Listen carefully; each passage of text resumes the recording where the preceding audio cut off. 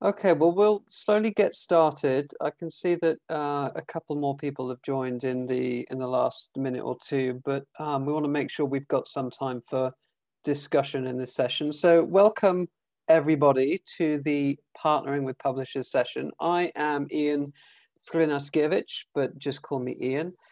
So I work at PLOS, where I develop a program of activities to increase adoption of open research practices. And we have a mixed panel today of scholarly publishers and providers of tools for scholarly communication or open research. Why did we put this panel together? Well, partnering is definitely important, and it's obvious that no single organization can build all of the infrastructure needed for open scholarship, and no single organization can reach all of the potential users of scholarly infrastructure.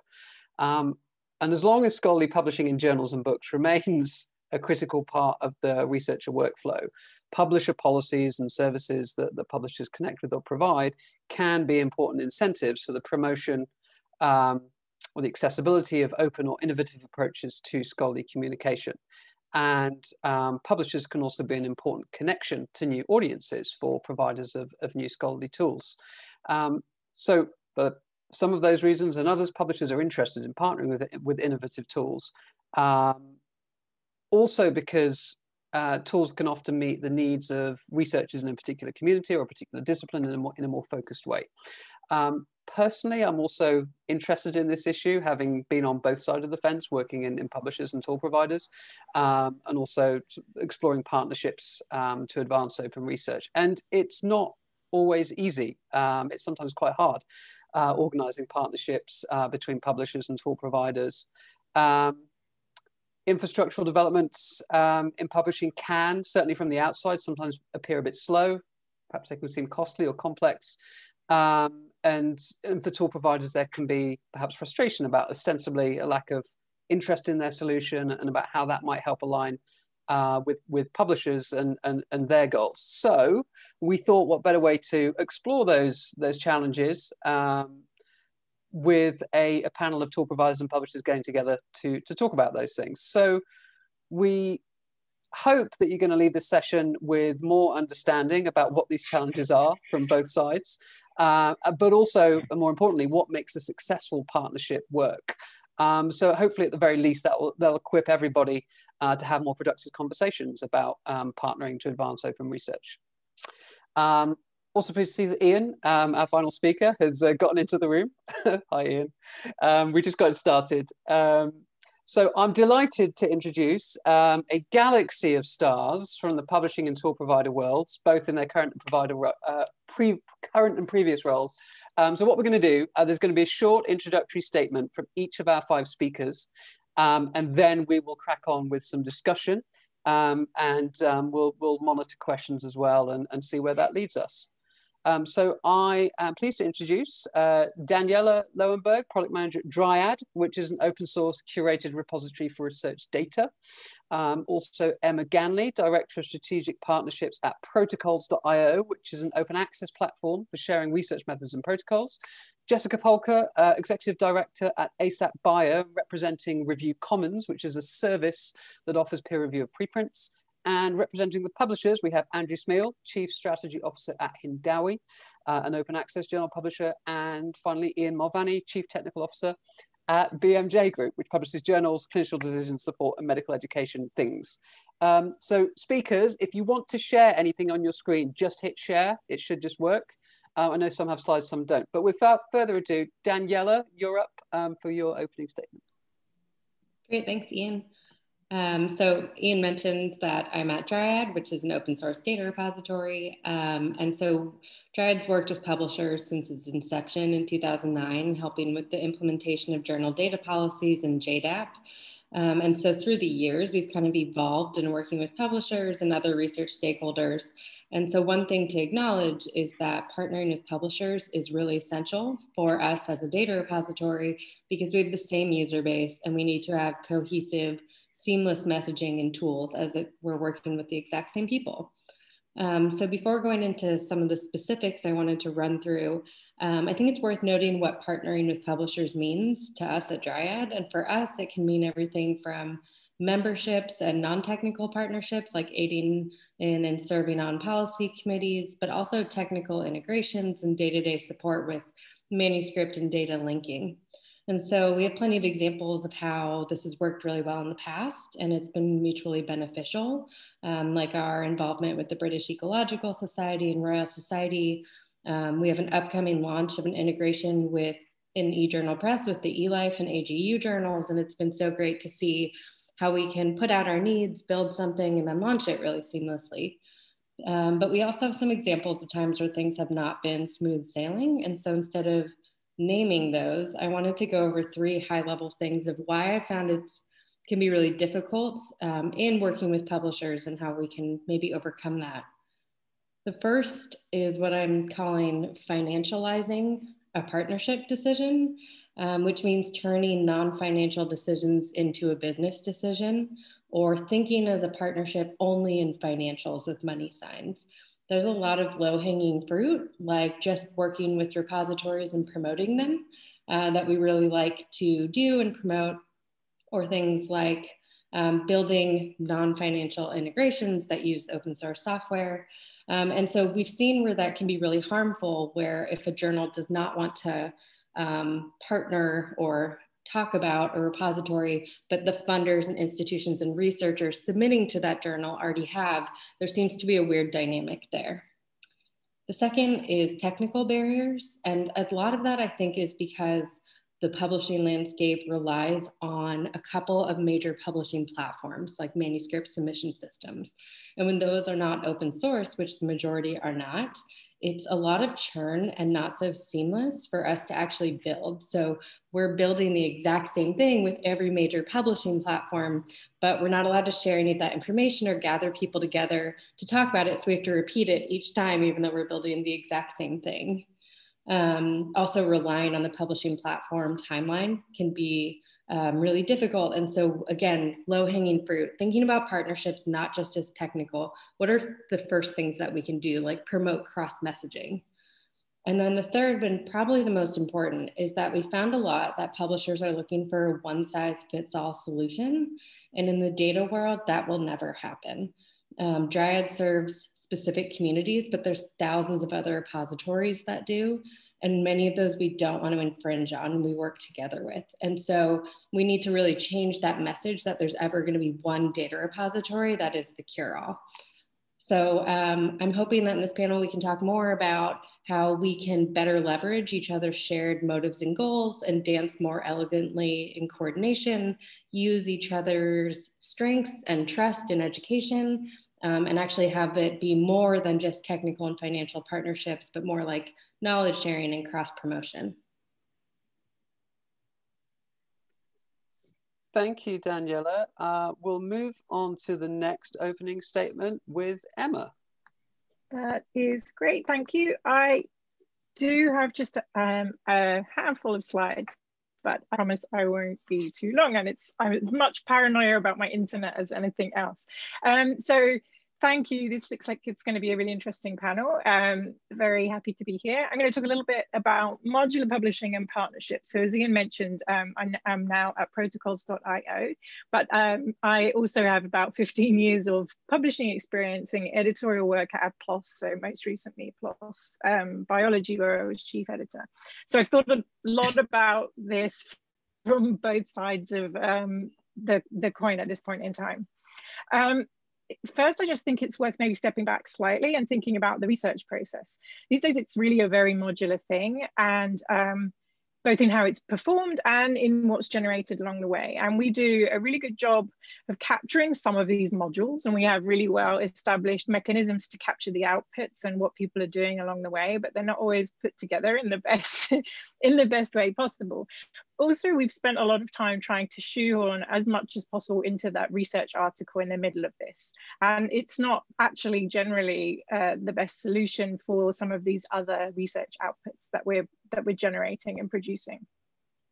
So publishers have sometimes successfully and sometimes maybe not so successfully tried to absorb the need to better provide a way to include these other core research outputs generated. And sometimes they've tried to build solutions themselves, and that's not always been successful either.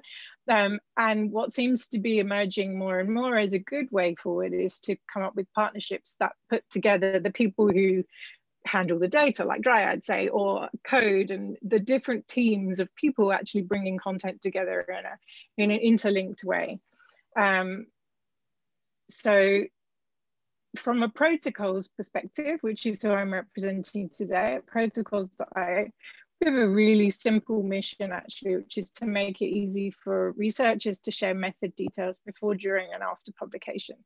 And so I've written FAIR protocols here. So we are not open source and we are not a not-for-profit. So we're a for-profit closed source platform. However, we are open access. Everything that's published is published CC BY. We have over 9,000 public protocols. So we're a very open repository and it's free to publish. So anyone can come in and place content and publish their content on protocols.io. We have a public open API and a lot of really well-written developer documentation. So pretty much open to integrations with all partners of all shapes and sizes and flavors, as long as they're willing to kind of put in the work to work with us and our API that we already have. And then the content itself is dealt with very much like a traditional publisher. We make sure that everything is archived and mirrored. It's not going to go away if something happens to the platform. And you can also export all of the content in various different formats. So we do our best really to provide access and ongoing interaction in any way that a partner would want to. So I think we maybe will get around to discussing a bit that, you know, the variances of open source versus non-open source. And if you're like, the interesting question that came up yesterday is who defines what open is. And I think that's really, really an interesting point for a lot of discussion. I'm sure we could all talk about that for a long time, but I think in this context, that's actually really a pertinent point. And last slide. So we do already have a lot of successful partnerships with publishers, individual journals and societies, and also funders, and more also with institutions. Broadly though, these are not technical integrations. They're often much more related to policy implementations on the partner side, whereby they are either encouraging or requiring the use of protocols.io for method sharing by the authors or researchers, the people receiving the funding. And so from our side, we are thrilled to integrate and partner with all of these communities and different partners, and the different kinds of partners as well. And in fact, the way that that's generally non-technical makes it much more of a just conversation and a policy and documentation issue than anything else, because the users can obtain a DOI. There's a really easy way to link between using persistent identifiers from these platforms. So that's kind of the interoperable in FAIR, I think, with the DOIs and the open API, we really kind of tick that box. And it's really nice, actually, we are going to have a more formal relationship coming forward that will be more integrated with PLOS, which was very recently announced. A new article type in PLOS 1 will be lab protocols, and they will be research articles where the protocol will sit, the protocol as part of the research article will sit in protocols.io. And so I think it's great to see that we're moving forward these partnership conversations and thinking about how we can actually put the modular pieces of the research process together in a more sensible way that should make life easier for the researchers too. So that was all I was going to say for now. I will hand over. Thanks, Emma. So up next, we have Jessica.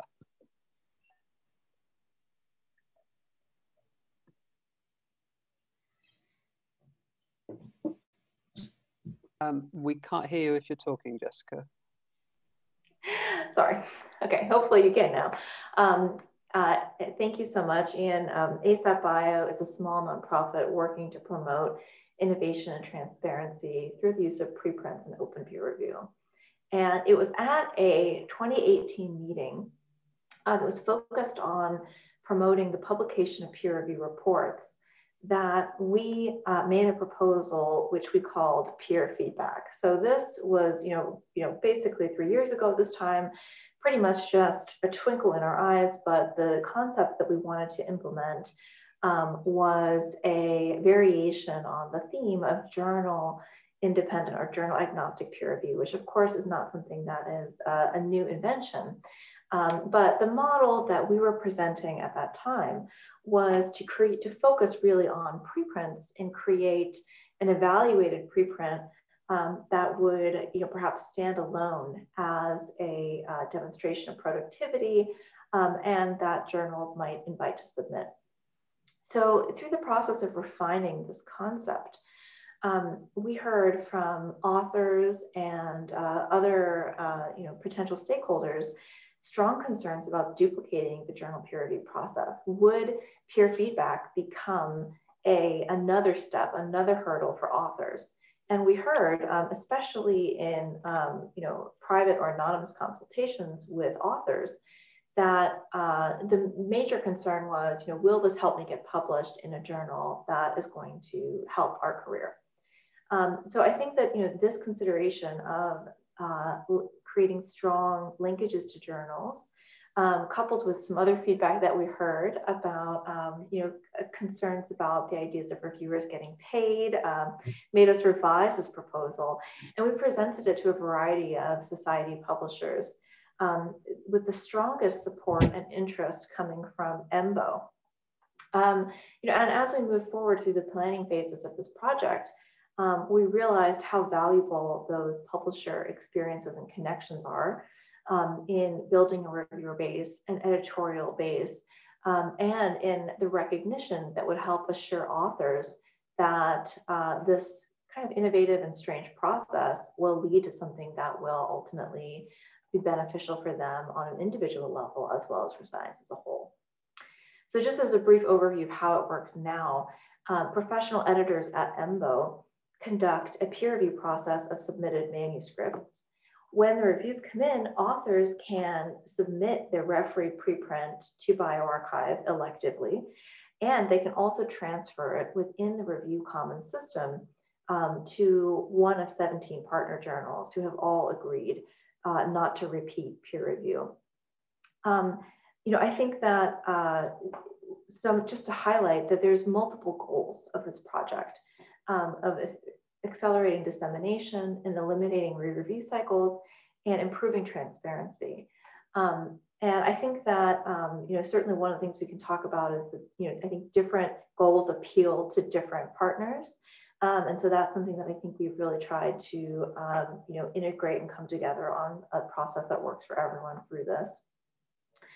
Just really briefly to say, I think that authors who are, obviously opting into the platform are very positive about the experience overall. I won't, go into all of this, but just to say that in general, people find this process is reasonable, and that the proposed revisions are fair.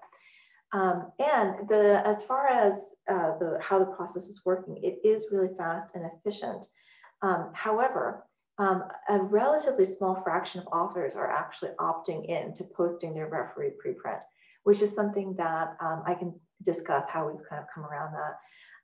But for the purpose of this panel, I think this is an example of finding ways to align goals and needs in order to come out with a service that can tangibly improve the publishing experience for authors and get more research out there earlier. So thank you. Thank you, Jessica. So we'll move on to Andrew from Hindawi to give us his and the publisher perspective. Hi everyone. So about Hindawi, so in case you aren't familiar with us, we're an open access publisher. So we publish 205 of our own journals, as well as 34 journals for societies or other publishers. We also develop and maintain an open source publishing platform called Phenom. And so for us, when I talk about partners, it kind of has two definitions. It's the societies and institutions that we serve as a publisher, as well as the tool providers we work with in our software. So I hope it doesn't get too mixed up and confusing, but I'm going to be talking about both interchangeably. So Phenom, our platform, is an end-to-end platform for running OA journals. So it has everything from submission, editorial, production, payments, and hosting. And we use it both for our own journals and for the publishing partners that we work with. We also integrate, Phenom integrates with a number of open science tools like persistent identifiers or preprint servers, authorship tools, data repositories, payment services. So why did we build another platform?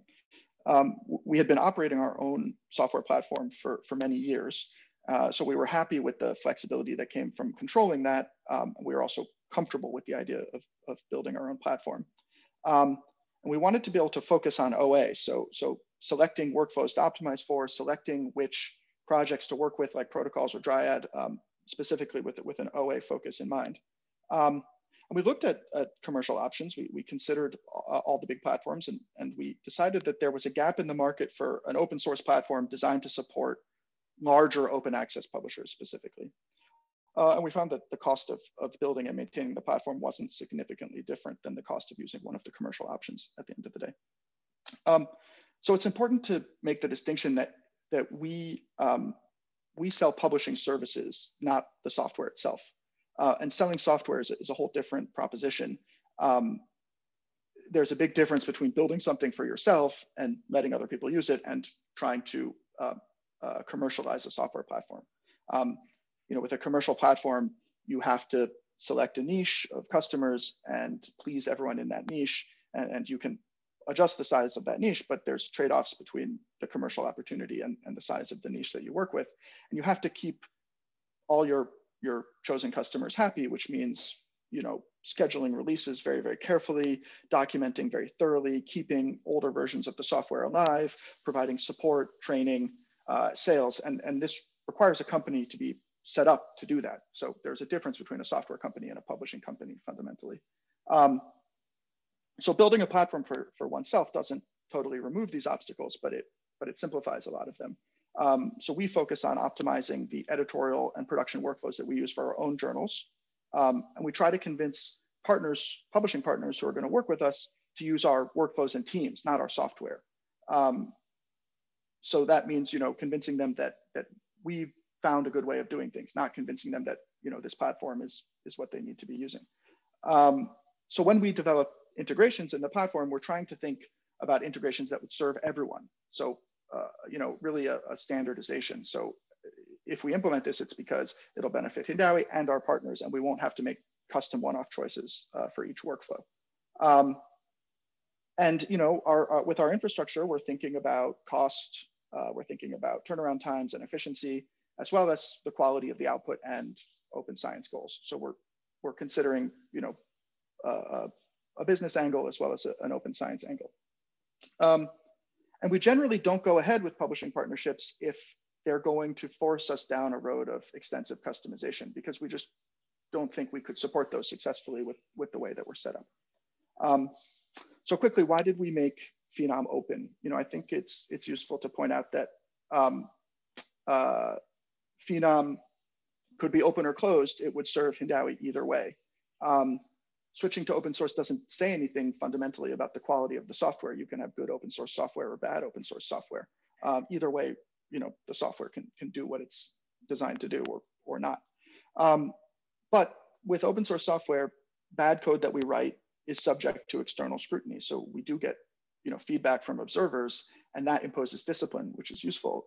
It also makes it easy for multiple groups with shared goals to collaborate, and we did that very successfully early on with the COCO Foundation. It helps developers who are considering whether to work with us to be able to see the project that we're working on, to understand the quality of the code, and also helps them later share their work publicly and get credit for their work, which encourages good people to work with us. It also means that partners who might potentially want to work with us can look at our code, can decide whether this is something that they want to use. So for publishing partners, whether the features that they want are there, and for technology partners, potentially the cost of integrating with the platform.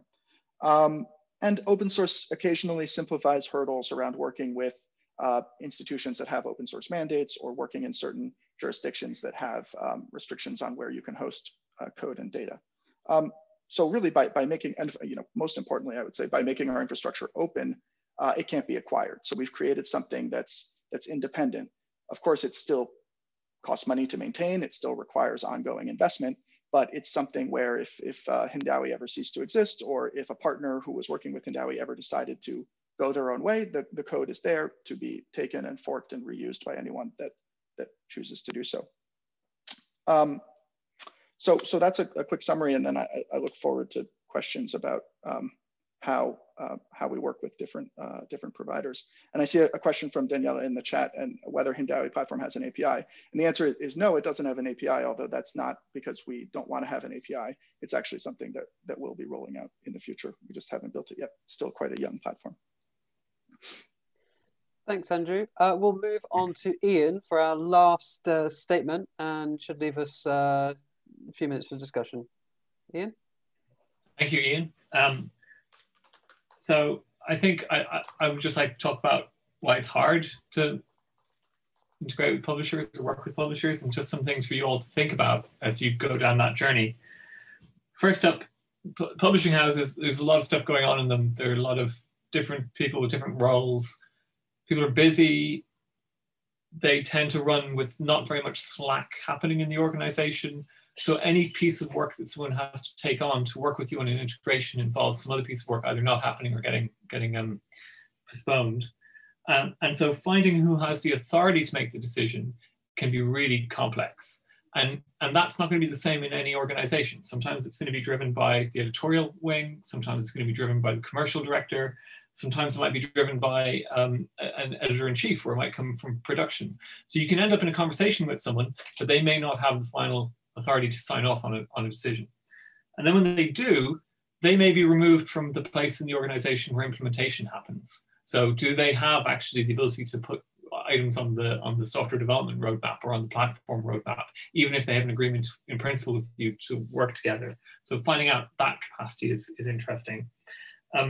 Publisher workflows are Byzantine, complex, and have a lot of human-powered integrations. So while initially it might look like there's a good fit, it could end up that there's some complexity in that workflow that just causes delay to integrations, which was not apparent at the beginning. And mapping that out can be helpful. I think a good way to approach it is to think about how you lower the barrier to adoption. So are you talking about where there's shared value being created? Are you reducing the cost of adoption or the cost of trialing? And you're probably also working in an environment where you may be competing with other vendors. So understanding how they are pitching their services and how you can talk about the contrast that your service has can be very helpful. I'll give an example of twice where I've been involved in organizations that did not work with Phenom, and I'll explain some of the reasons why we didn't. So when I was at Sage, we investigated the open source platform for a new product idea that we had. And after going through it, we realized that in order to work with it in the Sage context, we would have to build up areas of expertise around React and Node.js, which didn't exist in the organization at all. So although the code was free and working with Hindawi could have helped support us on that, we didn't have the intrinsic skill base within Sage as an organization to adopt that platform. So that was chosen not to work with them. I think there was a moment where BMJ investigated the platform as well, but that happened at a moment when the development resource for front-end engineering was radically scaled back to the point where there was only one engineer working on the front end. And so that was a reason why BMJ at that time didn't have the capacity to work with those set of tools.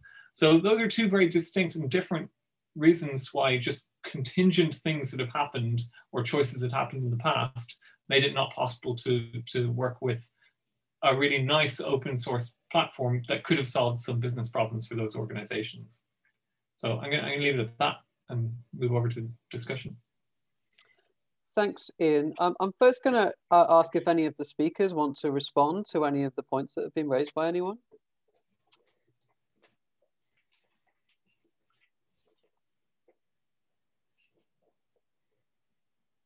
No? Okay. So one point that I've heard come up, Andrew, you were talking about not wanting to support custom solutions, and Danielle, you were talking about almost the opposite of that problem in that some or I interpreted sort of thinking about specific workflows or specific solutions for particular journals. Does anyone have any suggestions on how one might square that circle, or how to approach a partnership where there might be a conflict between a desire to build a one-size-fits-all and the need to support quite a specific use case, let's say, for one research community? Sure, I can say something quickly about that first, and then I'm curious to see what Daniela thinks. You know, I mean, I think it's important when, from the perspective of designing the product, that you think about the problem abstractly. And so what we want to avoid is building custom one-off hard-coded solutions for the same problem over and over again. But that doesn't mean that we don't want to support multiple ways of solving the same problem. It just means that when we do that, we implement the solution in an abstract way so that it's as easy as possible to offer multiple solutions. So an example of, it's not a particularly interesting example, but an example of how we do that is Phenom integrates with multiple different message queues. And the way we do that is we can have the message queue be abstracted a layer away from the component that's using the message queue. And so it says, the component itself in the code just says, call message queue, send message.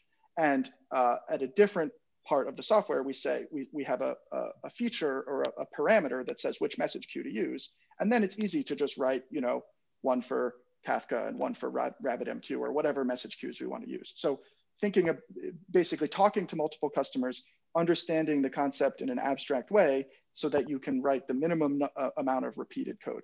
That's generally the approach we try to take. I agree with Andrew. I mean, that's what I guess I'm referring to is things, just make it easy. Make it, as Daniela points out in the chat, use standards, use open standards, make it really pluggable and easy. Like Dryad works with hundreds of journals, soon to be thousands of journals. And that is because we have an open source set of APIs and anyone can plug in, plug out, right? So from the repository side, that's easy for us. When I was saying it's difficult is if people don't want to share that information to develop open standards and want to have their own custom way of doing it because it's proprietary, that's what makes it difficult as an open source provider. Thanks. I've noticed some discussion in the chat. I won't put anyone on the spot, but Daniela, Sadera, if you did want to expand on your comments, feel free to. Oh, hi. I do have a baby that might be starting to babble in the middle. But yeah, so I mean, I think it's really hard. The main, to me, like one of the main challenges when I think about this concept are like just when we develop standards, like who is developing those standards and who are we listening to in terms of like trying not to avoid standards that once again like favor like the biggest fish in the pool, and I don't know what the solution is, but I think Core is on the right track, and Jessica knows more about new development when it comes to, I'm all concerned with pre-review about like preprints metadata and review systems. So that's the niche that I'm in. Okay, thank you. Does anyone wish to respond on that, or Jessica to elaborate? Yeah, absolutely. And I think that, you know, this is something that I've also been thinking about a lot in the context of Review Commons. Review Commons, I think there's a desire and ambition to use Mecha in transferring manuscripts around, but I know that a lot of the solutions for moving the papers in this initial phase are kind of customized solutions that had to be built, you know, one-off. I'm encouraged by the idea of standards that enable broader interoperability, and you know, the idea of you know, as Danielle mentions, Core is working on a distributed model for sending and receiving review requests and communicating about reviews between repositories and preprint services, and you know, that is something that Review Commons is involved in as well. Thanks. I'm going to change the topic slightly. And Emma, I wanted to pick up on something you mentioned around partnerships operating in different ways and not necessarily being technical. Could you provide Any advice or observations about that approach? I mean, I think in theory they can be much easier to move forward, right? So, like Iain said, there's all kinds of different people who might be the decision maker, the ultimate decision maker or backstop at the publisher. But if it's more of a policy decision that really is about recommending or encouraging or mandating, which, you know, there'll be different approaches to this kind of partnership.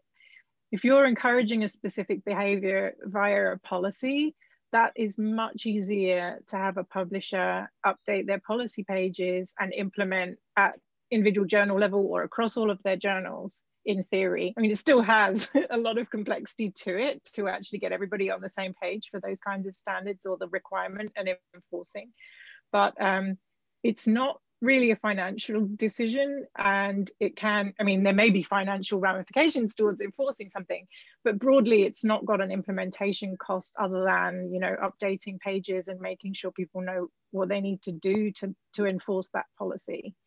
And so that can be an easier way of partnering in a lot of instances. And certainly for us, I mean, it's just been the logical thing, right? We have the persistent identifier. So as long as people know how to get their authors to put the links in the right places and materials and methods, it's a pretty trivial change to just either suggest or enforce. And from the funder perspective, you know, sometimes they're making their grantees use protocols.io, but again, you just provide the training and then it goes forward that way. So it's, I think, can be a lot easier. From the platform perspective, I think it's a very important point that you're making, because you know, it's not always that we have a blocker in terms of someone approving a feature or even the cost or technical difficulty of implementing a feature. Sometimes we're just stuck with difficult priority decisions and we have to do something before something else, and we don't have unlimited bandwidth. And so finding ways like with protocols.io just to be able to say to our authors, let's make sure that an email goes out to everyone explaining how to use this, you know, where to put the DOI. That still lets us move forward with the partnership without, you know, needing to, you know, even something small like developing a button to go somewhere can take you know, a week of developer time or something like that. And so it really helps to think of these non-technical integrations. Right. I mean, and Iain, you'll know as well from working with between PLOS and protocols.io, Iain H, not Iain M, that we're starting with a light touch kind of EM to include editorial manager to include the DOI, because development in editorial manager is anything but trivial to actually do. But you can move forward these partnerships without having full-blown integration, which, you know, hopefully maybe someday in the future you get it better integrated technically too. But in the short term, there are no blockers to actually moving forward. I'll take a crack at answering Danielle's question on open source. Great, I was going to ask you to anyway. Thank you, I appreciate it. So you got to make a distinction, I think, between a service you're offering which has open source that's powering it behind, in which case just don't talk to the publisher whatsoever about whatever it is that's powering the service. Just have an agreement on a service level agreement, and then you're offering your services, and then try and make those services create value or make value for the authors or whatever. I'll tell you a story about a project we worked on in an unnamed publisher, which I worked for, where my team used a very well-known piece of open source software called Elasticsearch to create a really, really tiny, teeny, weeny, itsy bitsy tiny database with like 300 items in it or something like this, just to serve some metadata. And then we had to hand it over to our IT department, and they wanted a support contract with Elastic because they were afraid that if this thing broke, they wouldn't know what to do. And Elastic came back and said, well, our minimum support contract's like 60 grand, but you should need this. You don't really need this. By which time we'd already got people in the company using this teeny tiny database to serve some needs. And then our tech team just had to sort of go, oh shit, okay, I suppose we'll support it. But there was that kind of like lack of understanding of what open source was and the right way to approach it, that even internally we had to like shim them from around the edge to try and get them to use it. So it's complicated. So I'd say, yeah, just hide those details from your partners and work more on the value add and on the service level kind of thing. Thank you. All the publishers in here just like don't listen. On the other side, like I think from Dryad's perspective, we are an open source tool, but we've been working with commercial publishers since the inception, and I'm not sure open source ever was a driver for some of them. We know that now it is, as maybe the landscape shifts, but early on, I'm not sure that was why it was chosen. And so the model has just been an open membership model that is accessible, and open source hasn't played a huge role in that.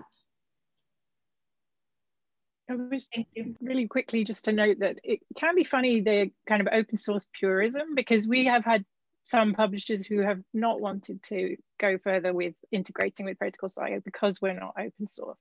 We're open in pretty much every other way that you could possibly imagine, and kind of fair. And so, you know, we tick all the other boxes, but that is enough of a blocker. So I feel like there's a conversation to be had that we probably don't have time for here today, but it's, I mean, it's just a, you know, something that impacts the decisions about these partnerships.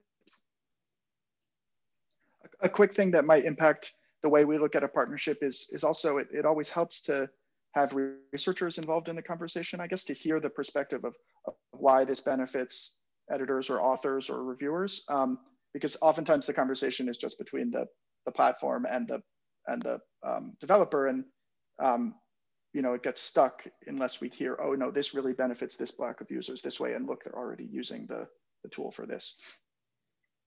Yeah. Thank you, everybody. I suspect we might even get automatically cut off on the hour, so I don't really have time to offer you a final statement. There will be a recording made available. I think there's a lot of interesting case studies and advice and experience there that folks can reflect on. And make yourselves a little better equipped for conversations about partnerships. So with the seconds left, I'll just say thanks so much to the panel for joining this at particularly short notice. I know we pulled this together, but I think you did a great job, and thank you for the audience interaction, and see everyone on the internet for the rest of the conference.